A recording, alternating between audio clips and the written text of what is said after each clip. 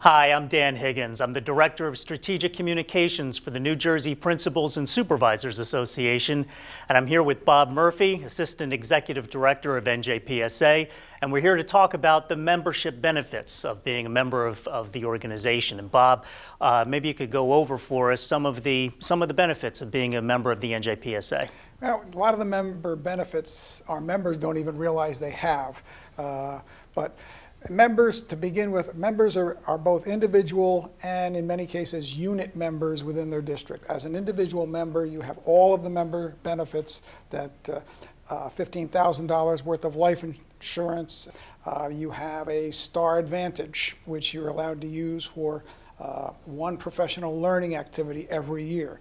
Those are probably the two that most people don't realize they have, or as for the Star Advantage, maybe a little underused by our members. Our members every Friday get an alert from our government relations team, which highlights a lot of the things they're doing, what's going on in Trenton, what's going on nationally, and so forth.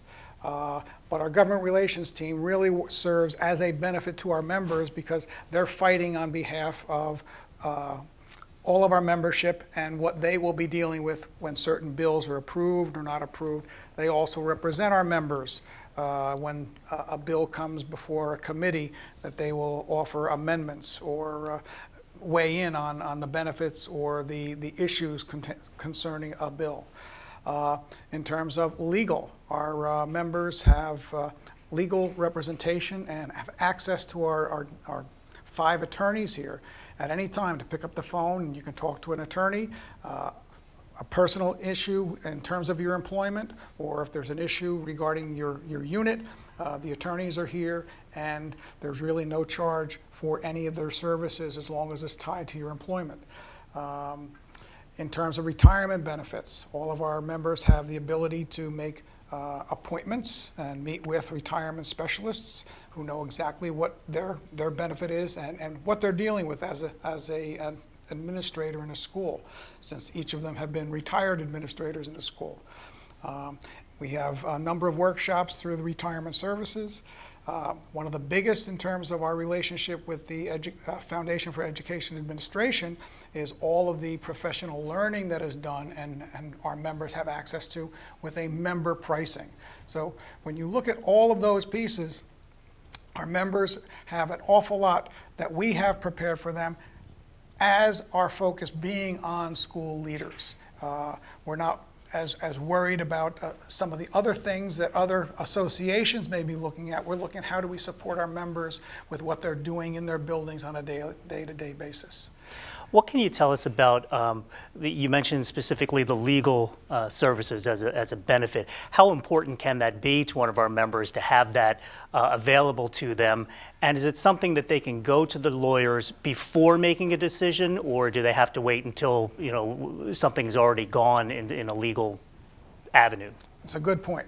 What we try to tell our members is, if you think you may be having an issue, call us. It's better than when you finally find out you have an issue and you didn't realize it, that you're calling the attorneys, because they can give you the advice that you may need to maneuver around a potential problem. When would you potentially need an attorney? If you are summoned to central office and there's an issue and they say bring a representative, you know that you've got an issue and you need to talk to an attorney. If there's a question regarding a grievance or potential grievance for your contract, you want to contact us so that they can give you the guidance you need, or can help you even with the wording of a grievance before it's submitted. So those are the kinds of things. And unlike other associations, you don't have to have a special appointment per se in order to talk to an attorney. You pick up the phone, you call our office, and you will be talking to an attorney usually within the hour. What's the difference between a member's individual benefits and the benefits of the local unit? Well, all of the benefits that you will see when you go to our website and look at member benefits, they're all as individual members. The unit membership is what is basically contained within your contract, whether it's grievances, whether it is for representation for negotiations, whether it is looking at access to information for negotiations if they're not going to use our field reps as an example. Those are all the individual unit association activities. As an individual member, all of the benefits are available to you. The local is if it's a group activity or if it's something that goes against your contract. That usually falls under the guidance or the heading of a bargaining unit.